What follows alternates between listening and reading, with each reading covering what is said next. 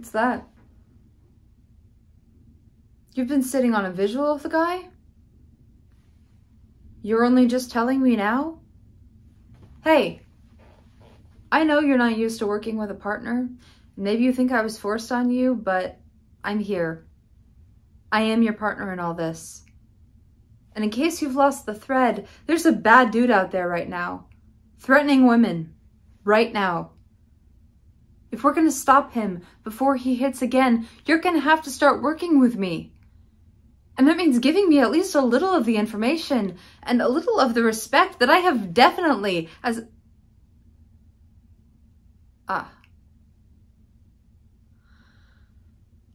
Not a lot of information there. Right. Sorry.